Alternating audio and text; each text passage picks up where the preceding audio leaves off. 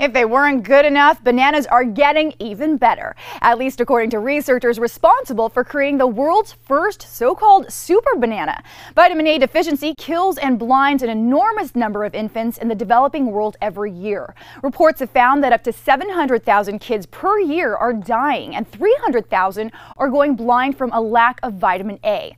The study came out of Australia's Queensland University of Technology. A 6-week trial is being backed by the Bill and Melinda Gates Foundation.